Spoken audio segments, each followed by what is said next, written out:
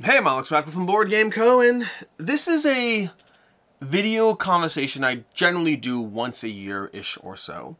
Although this one's, I always try to have slightly different takes or nuances or ways I'm approaching it, and this one's going to be no different in that sense. But it's the idea of there being too many games, and what you do as a gamer. And this specifically was motivated by Eric Martin. I was watching Eric Martin over on the BGG channel. He had a video, a recap of Gamma Expo 2024, going over basically the event. And he's talking about how there were a lot of games that had familiar mechanics, things we've seen before, and he has to remind himself that new games are for new gamers. That was the line he used. New games are for new gamers. That's why it's probably, depending on what happens, it's probably the title of this video, but new games are for new gamers, directly inspired by Eric Martin. Thank you, Eric. It was beautifully put. But the idea of it being that very often new games are coming out, and very often new games are rehashing concepts we've seen before. There's iteration, there's adjustment, there's changes, the new names, there's whatever it is. Sometimes there's old names. Sometimes you have, Cusco and Custo, and Expeditions, and Vienna and Vienna. Sometimes you have repeated names of games, which is a different conversation. But the idea that when games come out, and they bring something to the table, but they also seem familiar in a sense, new games are for new gamers. New people enter this hobby every single year. New people enter this hobby every single day, every single month, all the time. And those people need games. That's the way it works. They need games. Well, they don't need games, but hey, we've been in this hobby long enough, you definitely need games. But they want games. They want to get their hands on various titles. And titles go out of print all the time because a publisher makes the title, they sell the title, demand for that title is satiated, and they move to the next game, unless it becomes an evergreen. Evergreens are a whole different conversation, but outside of evergreens, and if you haven't heard that term, an evergreen is a title that gets reprinted again and again and again. It constantly sells. It's Seven Wonders, it's Small World, it's Catan, it's Stone Age. They constantly get reprinted again and again and again. But outside of evergreens, games get printed, demand gets met, they print a new game, and that new game has an overlap of two different audiences. There's the people who want to try the new thing to see if it's better than the old thing, and there's the people who are just getting into the hobby today. That combination of markets is what makes those games come to life. The combination of having people who are entering the market for the first time, and that's their first drafting game. That's their first worker placement title. And the people who are sitting there every single year, day in and day out, trying to find the next best title. But new games are for new gamers. They introduce familiar concepts. They try to do so in different ways. They try to iterate. They try to innovate towards perfection. And they don't always do so. But even if to you they're familiar, even if to you they didn't do anything new games are for new gamers. This is a problem I struggle with as a reviewer all the time. As a content creator, it's a constant struggle. It's something Tom Vassell, once we're referencing other people, I'll mention this as well. Tom Vassell did a video, The Problem with Being a Board Game Reviewer, and one thing he touched upon is the idea that you have to judge a game in relation to all the other games out there, and you also have to judge a game with the idea that it might be someone's first game and first entry to the hobby. Both those things have to be done, and inherently those are both impossible to do. Either a game stands on its own merit, or it's compared to everything else out there. A frequent problem I have when I'm covering a game, when I say, hey, this is okay, but it didn't really impress me, it didn't do anything new. That might have been your first game, and you might have loved it. You might have fallen in love with the hobby through a good game that I also think is a good game, but for me, it didn't do anything new, and for you, it blew your mind because you've played Risk and Monopoly your whole life until now, and this game gave you something new, something different, something better.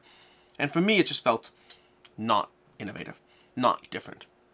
As a content creator, you have to imagine, you have to be able to approach a game, both giving it the props, the points for being a good game in its own right, while also acknowledging that there might be better games out there. There might be games that have done this before. It's one of the reasons I try to have recommendations. One of the reasons I try to have final thoughts. And final thoughts, I can be like, this is a good game, and it didn't do anything new for me. Here are other games that I think might have done it better. You have to be able to approach it in both ways, because new games are for new gamers, but very often the people reviewing those games have played hundreds or thousands of other similar games that have already done something new for the hobby. You have to constantly put out new things in the space in general. That's how companies stay alive. That's how companies keep the doors open.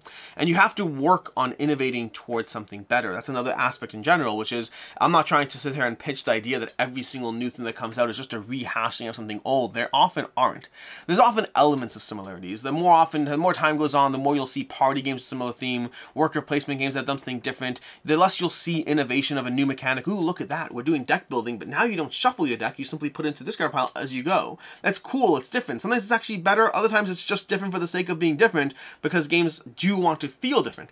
Across a 20-year cycle, sure, a game can feel basically identical, but across a much slower cycle, you have to try to feel as different as possible. You take mechanics that are familiar, you shape them into something that is similar and yet different. This is true of every form of media you've ever seen, every song, every book, every movie, every TV show. There's only so much creativity that can possibly exist in the world, and so you have people constantly churning out more and more and more and more. And so much of it falls by the wayside, either experienced and ignored, experienced and rejected, experienced and consumed, but very little of it actually becomes that next hit song, that next movie that everyone's talking about that was so good, oh my gosh, it was actually a twist you didn't see coming, because by now you always see the twist coming, it just is what it is. That next TV show that feels like actually worth watching all 3 seasons, or however many seasons there are, as opposed to immediately getting boring once you're past the first 3 episodes, because that hook, that premise, the idea that there's 7 strangers on an island and they don't know who each other are and how they all end up here is an excellent hook. It's an excellent idea, but how well does it actually hold up to the longevity? Most things don't. Media is created, media is put out there on an obnoxious scale from video games. I didn't even talk about video games, but only the best of the best can ever really stand out. It's just the nature of the media cycle, and everyone has their own consumers of media. There's those that watch as many movies as possible, and there's those that only see the blockbuster hits. There's those that play every single video game they can get their hands on. There's those that hop onto Steam, and Steam shows them a 9 out of 10 game. There's 97% of people like it, and they try those. There are those book connoisseurs. If you ever follow any book channels, I've recently been following book channels more because EasyCat is a content creator. At this point, we're just going to mention as many content creators as possible. But EasyCat, another content creator who does board game media, also does book media.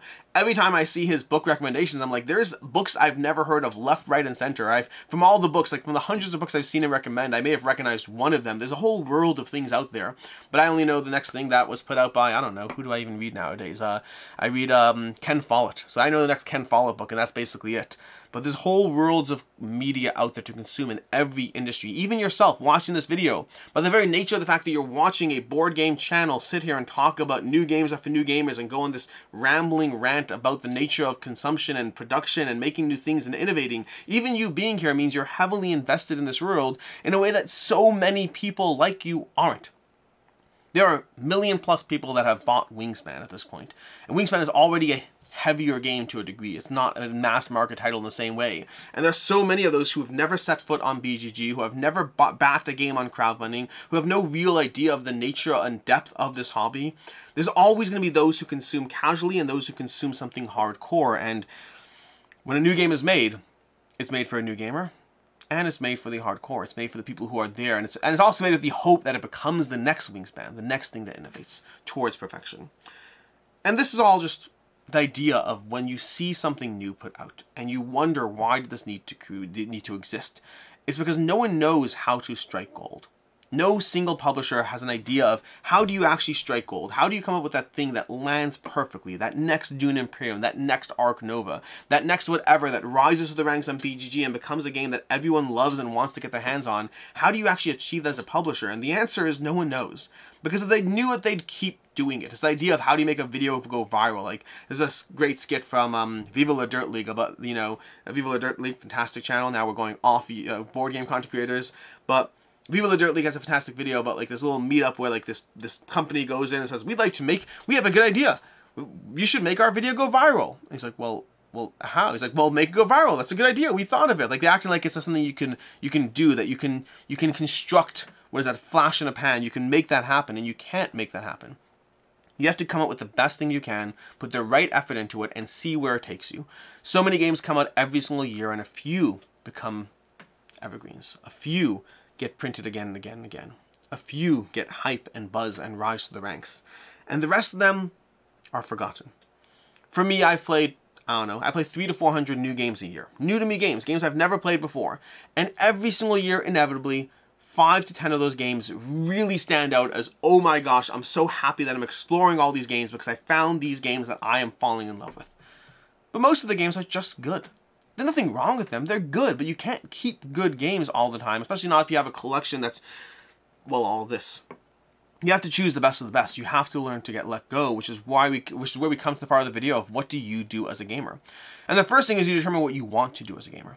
Some people want to play everything. Some people want to try as much as possible. And while you can't play everything, if you really want to try, you can certainly do your best to get close. You can certainly do your best to experience as much as possible. Go to conventions, ideally playing games conventions. Try to play as much as you possibly can. Play games on Board Game Arena. It's much easier. Get your hands on whatever games you can. Visit board game cafes or buy or back what you want. There are definitely a large amount of games you can play every single year if you're really trying to.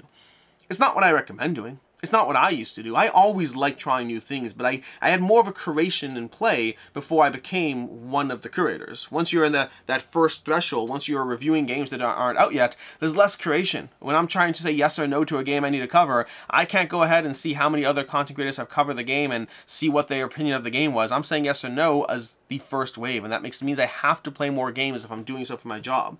I always like trying new things, but trying new things could have been 100 games a year versus now trying new things is 300 to 400 games a year. It's a different metric, and it's not a metric I recommend. I mean, I love my job, make no mistake. I'd rather play a bad game than be staring at spreadsheets, but that is what it is. You have to weigh things up relative to your game time. If you don't have infinite game time, you have to make hard decisions about what you're playing, when you're playing them, with whom you're playing them, which games at which player counts, and so you should be cutthroat about what you want to play. I've talked about this before in other videos. The idea that there's 5,000 plus games come out a year, more than 500 are worthy of your attention just based on their BG score. So how do you possibly eliminate down to a meaningful amount where you can actually just play those games? And the answer is be cutthroat. Number one, don't play anything that doesn't interest you. If it doesn't pull you in, don't waste your time on it. And obviously it's different when your best friend comes to you and says, hey, you know that game, it's amazing, it's incredible, I know you'll love it. It's a different conversation.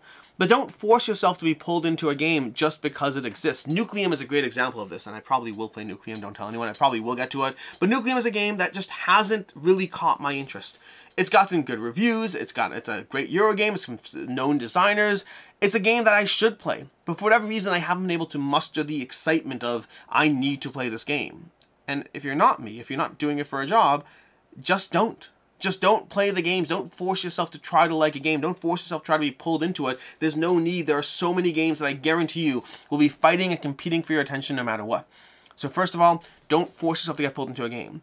Second of all, and implied to a degree, is make sure that you're only playing games that have stood the test of time. This is a big one. There are so many games that come out every single year and so many games that are well-liked in the moment. But well-liked in the moment and well-liked 3 years from now are different conversations. You can wait 2 years. See which games are evergreen. See which games are getting reprinted. Those games have the highest amount of demand or interest around them. You don't need to play everything the year it comes out. If it's a good enough game, it'll be there for you. And if it's not there for you, it wasn't a good enough game. It doesn't mean it wasn't a good game. It means it wasn't a good enough game. So wait and see. I've said this before in many videos, but Terraforming Mars, Blood Rage, Spirit Island, these are all games I waited on. These are all games I saw them come out. I ignored them as a content creator. I ignored them, and then 2 years later when people are still talking with them, I got them, and they are some of my favorite games.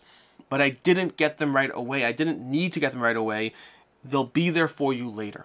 If a game continuously has an audience, if it continuously gets reprinted, that is so much more worthy of your time and attention than something that won't even exist, you know, that no one cares, doesn't get reprinted, doesn't seem to get good reviews. But the tricky part is even when they do get good reviews, they don't always get reprinted either because they're good reviews from a small select hobby of people, small select subset of people. So, wait is number one. Pay attention to ratings is number two. Don't get things that you're not inherently interested in, number three. Ask yourself when, with whom, and what situation you're playing that game. That's a big deal as well.